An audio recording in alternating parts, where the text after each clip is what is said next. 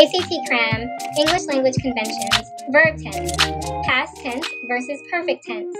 As you may already know, or you'll soon learn, we cannot discuss the perfect tense without building our concept of past participles.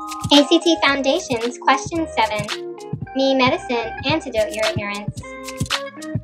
Verb tense, past tense, or perfect tense. Complete the sentence with the correct form of the verb. I blanked my sister for teasing me when we were kids, but I'll never forgive her for being better at basketball, Mom joked.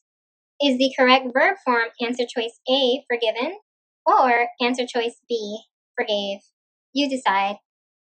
Here's what I need you to understand. The perfect tense usually tells about something that has, had, or will have happened. It uses a form of the helping verb to have with the past participle of a verb. The past participle of a verb is usually the same as its past tense form, but not always. Some verbs have irregular past participles. You have to remember them. Toby had seen that movie. I have run a marathon.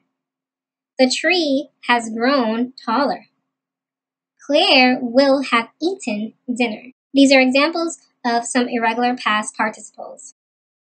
The past tense does not use the helping verb to have. It uses the past tense form of the verb. Toby saw that movie. I ran a marathon. The tree grew taller. Claire ate dinner. These are all examples of past tense verb forms. All right, back to the original question, now for the solution. Forgiven is the past participle verb form of the verb forgive. It is used with a form of the helping verb to have to form the present perfect tense. Forgave is the simple past tense form of forgive. The given sentence does not use any form of the helping or sometimes referred to as an auxiliary verb to have. Thus, it does not need the past participle form of forgive. Forgiven is not necessary, it's incorrect.